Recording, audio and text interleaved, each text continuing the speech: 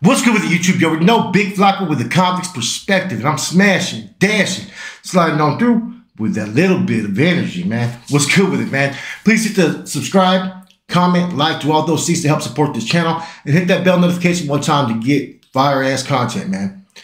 Today, we're going to talk about Monterey, South County, in particular, two cities that are really close to each other, man, and that is King City and Greenfield. Now, since 1999, I think they've had a total of over 45 unsolved murders. Now, I think the national rate is, I think, 1 in every 3 murders gets solved. I think in these towns, I think they're over 50%. And we're going to go into a little bit about that, man. But let's first talk about, get you guys acquainted with these neighborhoods. Okay, San Antonio Gardens and Barrio KCN are the only two Norteño hoods in King City. That's Barrio King City Norteños and San Antonio Gardens, right? The town is probably the majority more Southsiders. You got Las Esperanza 13 and Mexican Clan Locals, I think. Let me check it out real quick. I have a little bit of notes here, guys. And Mexican Clan Locals, I was right, man, are the main hoods. Now there's a trailer park with a comfort court. It's not really a hood, but there's a lot of Sudanos pushing right there in that area, man. Now, as far as Greenfield, there really was only one Sudaño hood that tried to come out. I think it was called Mosquedos or Mosquedas, right? Let me make sure I got that one right. Mosquedas was the only neighborhood. They pretty much got banned out of Greenfield.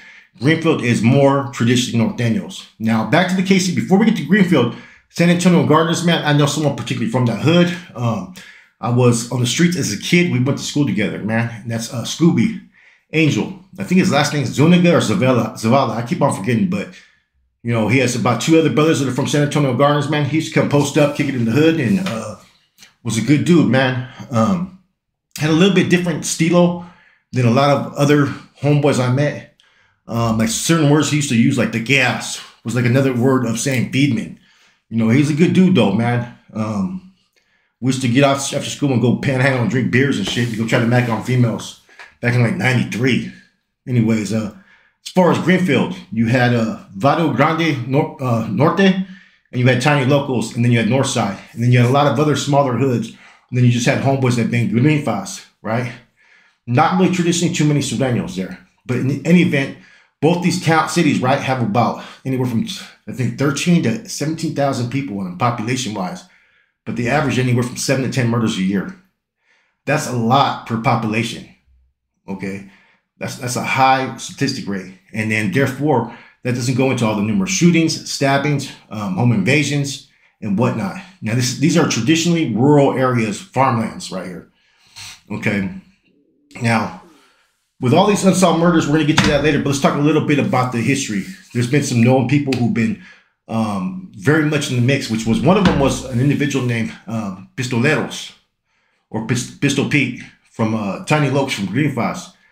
To this day, I believe he's the youngest Familiano to ever get recruited into the NF.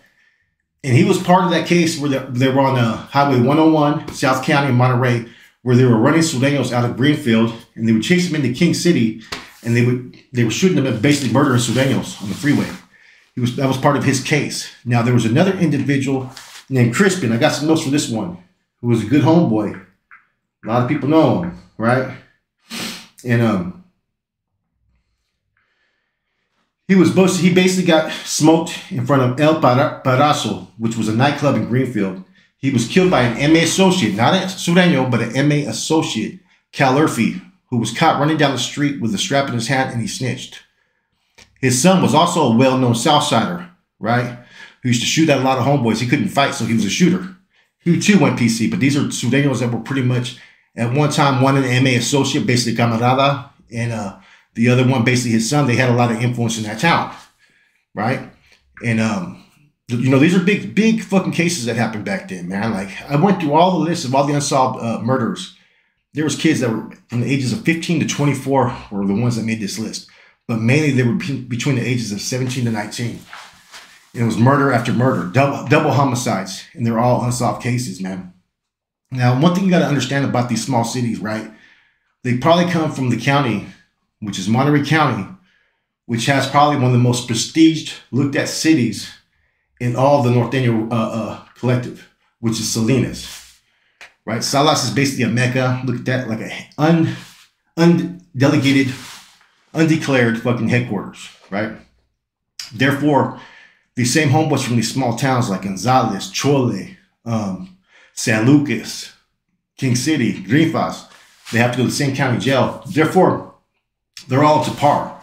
You know, the education, the indoctrination, the teachings, and as well as they've had a lot of good homeboys come out through the streets in the 90s and 2000s. Shorteño being one of them. Isaac Cota, or Israel Cota from Greenfield, right? He was a very, very sharp hermano. I think he got pulled as a C at the end of his career. I knew him pretty well.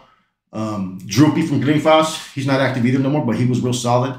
And then Brandon Brazier Weddle from Greenfield. I was there when he got his soldado status stamped. All good dudes, man. All good homeboys. And as well as Chente was out there setting up shop.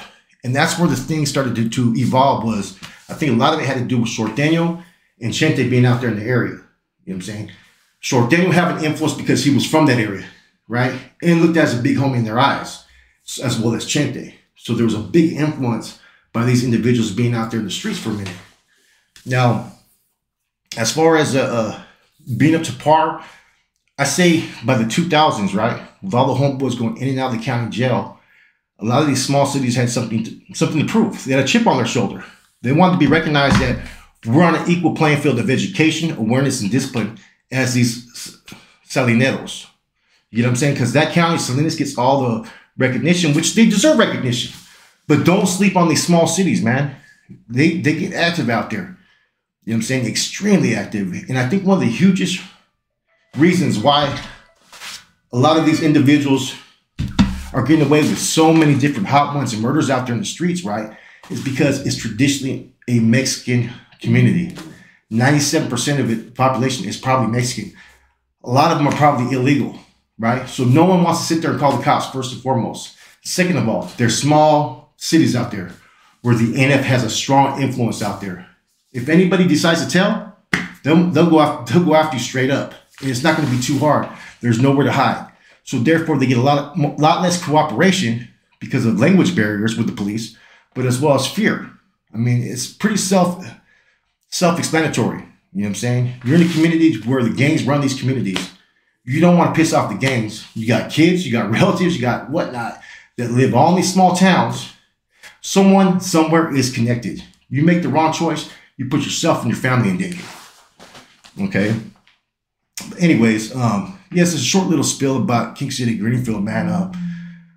I think that, you know, when you compare their level of gangbanging, it's different than places like LA, who are the set trainers and the ones that pretty much blew everything up in the movie Color, right?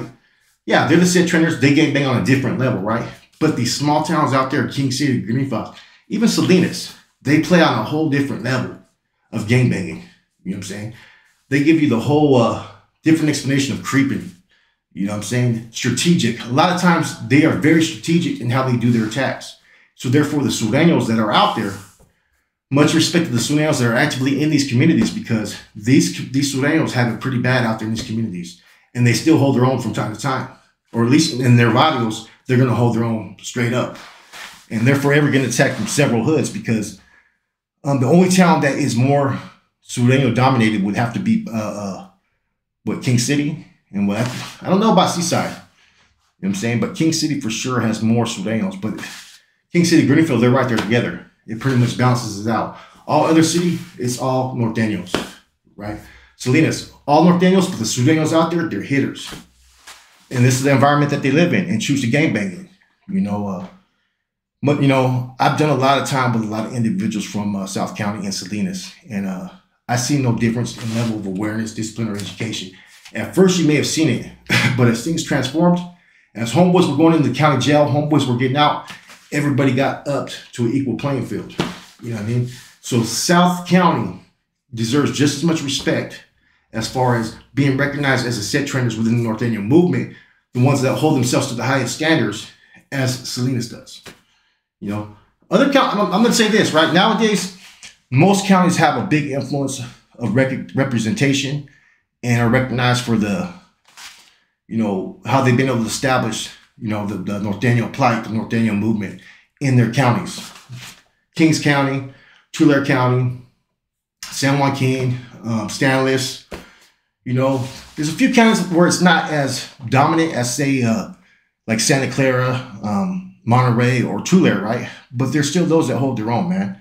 It doesn't matter where you're from. It's who you are as a man, what you represent. And see, you have a tendency to see in environments that have less homeboys, they're influenced with outside influences. You know what I'm saying? Anyways, digressing a little bit off that. So KC, man. King City and Greenfield. This is a little quick spill, man. Hope you guys enjoyed it. It's your boy Flacco. I'm out.